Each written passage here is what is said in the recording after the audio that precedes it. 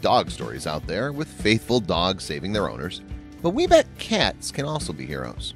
Take, for instance, this awesome tuxedo cat that came to her best friend's aid when the babysitter was acting strange. While man's best friend is the dog, we can all agree that the cat is that spoiled friend that will only love you when they want to. Well, cats do have a very strong personality, but they still love us very much. This cute cat grew up with her favorite human, and nobody was allowed to harm it. You may be a dog person, but you'll surely love this cat that's revealed the true side of the woman that was supposed to take care of a little boy. Ever since they discovered the terrible things the babysitter did, the family hailed their precious feline for being a hero. How were they able to see what the nanny did while they were away? Carrie and Dennis had been a happy family ever since they learned about their pregnancy. When baby Ollie was born, they were stunned to see the family cat, Zara, was so infatuated with the newborn. Ever since the cat saw Ollie, she would meow at him and snuggle for a nap. They've been friends for more than half a year. Wherever the baby was, Zara would follow. After spending 9 months at home with little Ollie, she decided to ask the help of a nanny so she could go back to work. Carrie didn't trust a random woman would be the best idea to bring in the house. This is why she turned to a family friend, Alyssa. At only 21 years old, Alyssa could use the extra money from babysitting, thought Carrie. Plus, she was their friend and knew Ollie was safe with her. But things weren't exactly as Carrie had imagined. You see, Ollie's behavior seemed to be different after a few weeks. Alyssa was going to need the extra money, and Carrie needed someone to keep an eye on her baby while she and Dennis were at work. Basically, they helped each other, and it was a great solution for both parties. Or so Carrie thought. Alyssa had visited the parents before Ollie was born, and Zara always came to snuggle. But ever since she became the nanny, something changed. The cat seemed to hate Alyssa, hissing at the nanny whenever she came close to the baby. At first, Carrie thought nothing of it. Alyssa's excuse was that maybe the cat smelled dog hair on her pants and it made her aggressive. But one day little Ollie had a cut on his lip. The nanny said he must have cut himself with a toy in the crib. Days passed and Ollie acted strangely. Ollie seemed to flinch when Carrie yelled at Dennis, who was in another room. Then, as she reached out towards him to calm him down, he flinched again. Something didn't add up. It looked as if Ollie had experienced something different in the past week, while Alyssa was babysitting him. Carrie thought she was paranoid, but what if she wasn't? Thinking too many strange things started happening after Alyssa became Ollie's babysitter, Carrie and Dennis decided to place a small recording device on Zara's collar.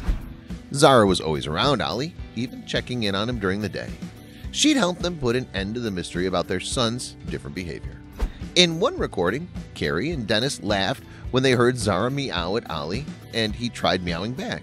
But minutes later, they could hear Alyssa's voice. Out of the blue, Ollie starts crying, and then they heard Alyssa. She was not really helping Ollie stay quiet. On the contrary, she started yelling. Carrie and Dennis were stunned to hear baby Ollie crying and Alyssa yelling at him. "Shut up! Shut up! Shut the F up!"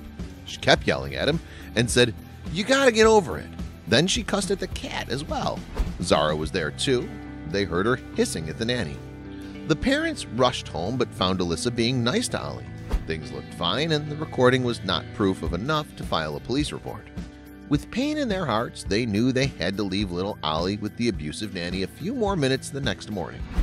They planted a couple of nanny cams and waited. Before recording Alyssa, the parents thought of filing a police report after they found blood on Ollie's pajamas and his lip was cut, and they did. Prosecutors didn't file charges that time since the case hadn't had enough proof. Now with the recording and the nanny cam, Alyssa would go down. The couple planted a camera in Ollie's room and in the living room, knowing that Alyssa was mostly keeping the baby in the living room where all the toys are. They said goodbye to little Ollie, counting on Zara to keep the nasty nanny in check. But things were far worse than they imagined. It all started 15 minutes after they left her alone with the baby. When they saw the live footage, Carrie and Dennis called the police and ran back home. They were horrified when they saw Alyssa losing her mind. When I watched the video, she was screaming at him, telling him to shut up, sitting on top of him, recalled the mother in an interview with the media. Carrie thought that Alyssa was a good and reliable friend and never imagined she could yell at a 10-month-old baby. Moreover, she leaned on top of him and yelled in his face. Carrie said that when she looked at the video, she felt instant anger and disgust and rage. Honestly, they rushed home. The parents rushed home that morning to confront Alyssa.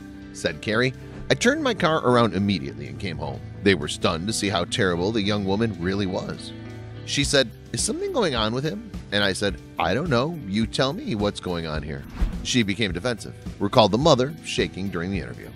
The young nanny was immediately charged with child endangerment and got arrested by the police officers that arrived at the house a few minutes after the confrontation. 2 months later, Alyssa faced the court. She would soon learn the consequences of her actions. Alyssa was going to jail unless she agreed to undergo counseling and anger management. She also had to quit babysitting. Meanwhile, Carrie and Dennis feared to let strangers take care of their boy. It seems Zara had been the best babysitter they could ever wish for.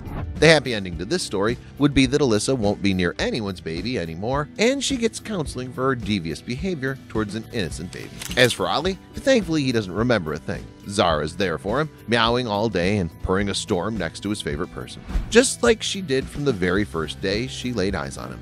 We can all agree Zara is quite a hero. She's figured out the abusive nanny wasn't meant to stay near the baby and tried her best to warn Carrie and Dennis. In the end, they realized the cat was Ollie's furry hero. They trust Zara to be his faithful guardian ever since she first saw him. Cats can be just like dogs when it comes to protecting their beloved humans. They're very possessive as well, and Zara maybe thought Ollie was her own baby. Whatever Zara did, it helped Carrie and Dennis find out what was happening to their little boy. Now, little Ollie is a strong little boy, ready for all the adventures that may be coming his way. Carrie and Dennis couldn't be happier around their boy, who is a sweet toddler.